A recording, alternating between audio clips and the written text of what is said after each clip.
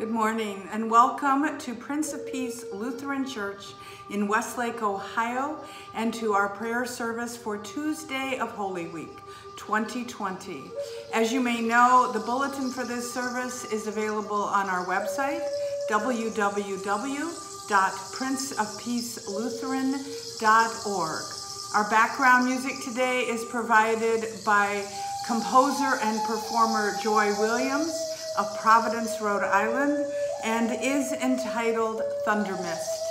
Because we are doing this a little bit differently than the usual Holy Week, today we are already reaching the story of the Last Supper.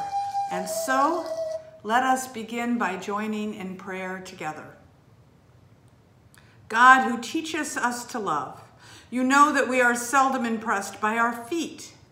Our feet tend to be lumpy and gnarled, dry and scuffed and sort of creaky. We take for granted that our feet enable us to balance, to walk, to run, to bike, to swim, and to dance.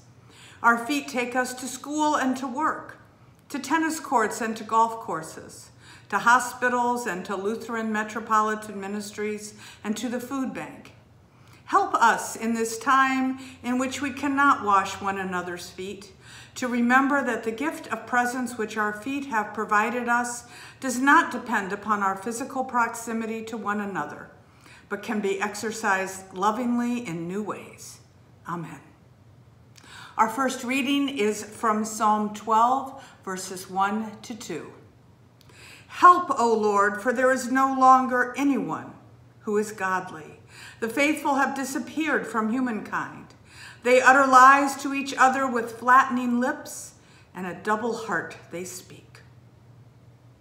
Our first gospel reading is from Matthew 26, 17 to 19, and 26 to 29.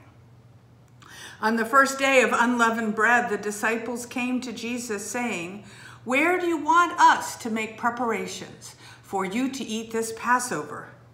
He said, "Go into the city to a certain man and say to him, 'The teacher says my time is near. I will keep the Passover at your house with my disciples.' So the disciples did as Jesus had directed them, and they prepared the Passover meal. While they were eating, Jesus took a loaf of bread, and after blessing it, he broke it, gave it to the disciples, and said, 'Take and eat. This is my body.' Then he took a cup, and after giving thanks, he gave it to them, saying, 'Drink from it, all of you, for this is my blood of the covenant, which is poured out for all for the forgiveness of sins. I tell you, I will never again drink of this fruit of the vine until that day when I drink it new with you in my Father's kingdom.'" Our second gospel reading is from John 13:3 to 11. Jesus, knowing that the Father had given all things into his hands, and that he had come from God and was going to God, got up from the table, took off his outer robe, and tied a towel around himself. Then he poured water into a basin and began to wash the disciples' feet and to wipe them with the towel that was tied around him. He came to Simon Peter, who said to him, "Lord, are you going to wash my feet?" Jesus answered, "You do not know now what I am doing, but later you will understand." Peter said to him, "You will never wash my feet." Jesus answered, "Unless I wash you, you have no share with me." Simon Peter said to him, "Lord, then not only my feet, but also my hands and my head?" Jesus said to him, "One who has bathed does not need to wash except for the feet, but is entirely clean. And you are clean, though not all of you." For he knew who was to betray him. For this reason he said, "Not all of you are clean." This is the gospel of our Lord Jesus Christ. Thanks be to God. How is tonight different from all other nights? That's the question asked 4 times by Jewish children during their celebration of the Passover supper A question with which its 4 different answers helps them learn the history and tradition of their faith and people. How is tonight different from all other nights for us? I can think of 2 answers, one from history and tradition, and one from life right now. In our faith, history, and tradition, on Thursday of Holy Week, and yes, we are getting there on Tuesday this year because we are doing things so differently. On Thursday of Holy Week, we celebrate the Last Supper, but we also mark, literally or symbolically, Jesus' washing of his disciples' feet. We don't do that in any other sort of service, not unless it specifically relates to that ritual performed by Jesus. In our lives right now, tonight and this week and month, we and our lives are different from all other times that we have experienced because touch is largely not available to us. We cannot reach out to many of our loved ones, and even caregivers must employ the barriers of personal protective gear. It's ironic, isn't it, that when we consider Jesus washing his disciples' feet, we must do so at a time when we love by physically distancing ourselves. It can be hard to believe or understand, but today it is our empty streets and stadiums and concert halls, our replacements of personal visits with internet connections, and our solitude replacing our gatherings that are signs of our love for one another, for our communities, and for our world.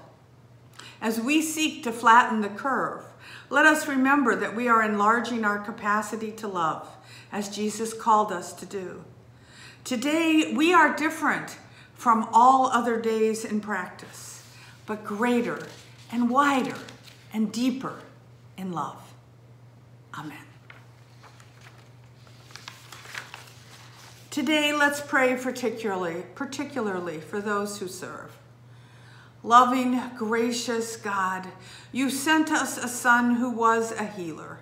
And today we pray for those who offer healing in so many ways, in ways of political leadership, in ways of organization and processing in our cities and towns and states, in ways of sharing food and other assistance to one another by distance, in service by those who are doctors and nurses and other hospital personnel who tend directly to the ill and put themselves on the front line every day so that others may be healed.